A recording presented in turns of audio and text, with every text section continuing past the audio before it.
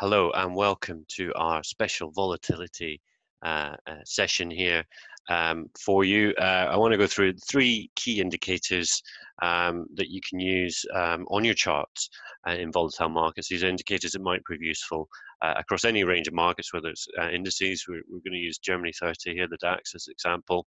But it can be applied to anything, cryptos, commodities, gold, oil, whatever it is, these indicators can be applied. You can find your indicators up here above the chart. We've obviously got dozens and dozens of different indicators here, but I've added, I've added four actually, but I'll explain why. It's actually three that we're looking at. And we will try to explain why we're doing this. So first up, Bollinger Bands. I've added the Bollinger Bands here. You can see here what we have is the median line, the upper line in blue, and the lower line also in blue. Now these are added across the chart, so they're on top of the price action of the chart. And what they do, what Bollinger Bands do, are create a price envelope around the price action, which is the upper and lower bands are 2 standard deviations away from the historic 20-day moving average. And what that does is it means that 95% of price action is contained within the bands. These are interesting. You can create price targets from these, from the upper and lower bands. I think on the daily chart there, it's a bit tight for quite a long time. But here on the 1 hour chart, you can see how price action tends to move towards the top of the band. It may stay at the top of the band for a long time. It may move through the band, but then it will draw back down and move back eventually towards the lower band. So these Bollinger Bands are useful. They can help you create price targets and can be used in volatile markets because they do help to describe whether or not markets are trending or whether or not we're in a period of consolidation. As the bands narrow, you may expect to see a breakout, and that can be probably best evidenced on the 1-day chart. See this very tight range here, and then we get this widening. As they widen, you would then expect to see it narrow again. So the Bollinger Bands are very useful for that sort of thing. If we explain just a bit more about this afterwards, but I'll take those off for now. You can see now we're on the daily chart here. The next one that we want to look at is the average true range indicator. That's the ATR. That's here. It's on a 14-period range, and the true range differs from a simple range in that it includes the close of the prior bar within its calculation. The ATR is a pure volatility measure. It doesn't necessarily indicate a trend.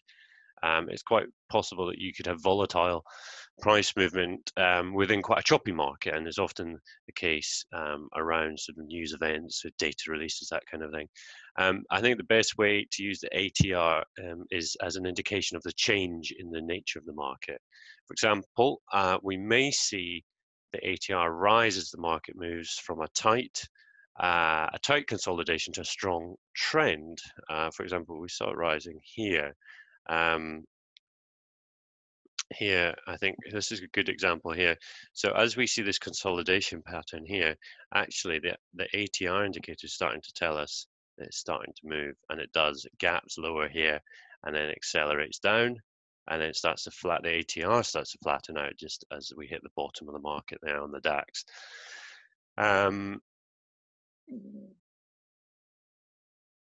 ATR has a couple of drawbacks, but we'll just talk about those later. I think the main one probably is it doesn't actually indicate which direction it's going to go. It's never going to tell you which direction it's going, but what it does do is indicate whether or not we are in a volatile market or not. Next one is the ADX, average directional index, down the bottom here, 14-period again. Now, I've included that just to show it on its own. This measures the strength of a trend based on highs and lows of the price bars over the last 14 days, for example, 14 hours if you're on an hourly chart, and so on. a move down in the ADX is considered to signal the end of a trend. So if it's moving down, we start to look towards the end of a trend. And indeed, we can see through February, commencing at the back end of last year, we've seen a movement down, and it hovers in these low areas. It's telling us, in fact, that the trend, the rally, long-term rally, is maybe starting to come to an end. And of course, we get a sharp move in the ADX line here as we see the pullback. Move down in the ADX, as I say, is a signal to end of a trend. While the ADX is below 20 or 25, you'd usually expect the market to be in consolidation, and that's what we had here, consolidating at the top there. As long as ADX is continuing to rise, the trend remains strong. So the ADX line here, continuing to rise, tells us that this is an aggressive, strong, trending lower market. As it flattens out and starts to turn lower, it's telling us that that trend is weakening. The far right of the chart, you can see where we're at with that. Again, though, ADX does not indicate the direction of the trend, and that's where it comes in, and that's why we have this fourth indicator here, and this is actually the one to use. I feel the DMI, Directional Movement Index, which incorporates the red line of the Directional Movement Index, is exactly the same as the ADX. So it incorporates the ADX line within the DMI levels. So we can remove our ADX line here, and we'll just leave that DMI and ADX combination at the bottom. Remember, you can find all these in the indicators section here. Directional movement is the one that we're on, DMI. Now, this particular DMI indicator is, again, it's Wells Wilder who developed it in 1978. He developed the ADX line as well. What you have, if I can show you, three lines, the ADX line in red, that's that average directional index. And then we also have the negative DI line and the positive DI line.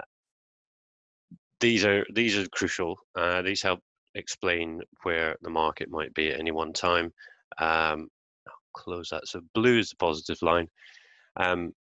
When the positive, i.e. the blue line, is above the negative, i.e. the orange line, for example here, there's more upward pressure than downward pressure on prices. So this is actually giving you an indication of the direction of prices as well.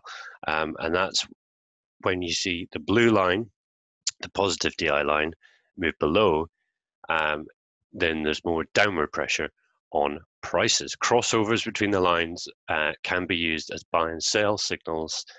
For example, here you see the orange line move through that blue line, and that's telling us early on of a major shift in the direction of the trend.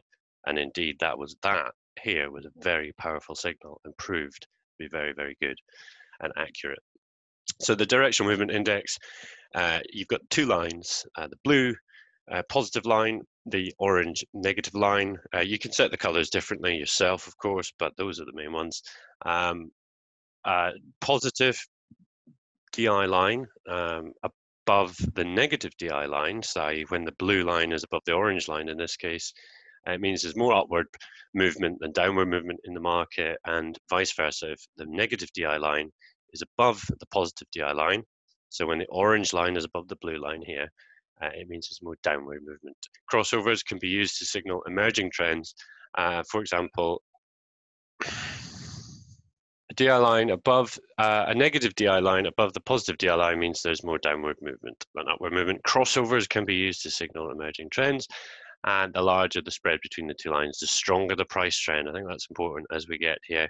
This widening of the gap tells you that the price trend is strong, and therefore the trend is very powerful. So when it's close together, as you can see here, in and out, in and out, in and out, there's not really an awful lot that's telling us there's a lot of noise, and then bang, here we get the big move. And you also see that move with this ADX line moving sharply, sharply, sharply. Now, at the moment on the DAX, what we're seeing is these DI lines are converging. The ADX line is dropping, and that's telling us that this sharp move lower, that trend has weakened considerably. Not to say it can't resume, but certainly it's weakening considerably. We are starting to see some consolidation of this push higher. These three advancing candles here, bit of consolidation happening, perhaps best showed on the hourly chart. A bit of consolidation happening after that move higher, and we'll look to see whether this particular pattern pushes to the upside or the downside. But interesting moves. So those are your three indicators. The DMI, complete with the ADX line here. That's the directional movement indicator index. The average true range, ATR, and as well our Bollinger Bands, which add overlaid onto the price action. So that's our three chief volatility indicators that we use. Do drop us a line at x-ray@markets.com if you have any questions at all about any of this. And we'll have more updates for you about volatility and different trading techniques in due course. Thanks for watching.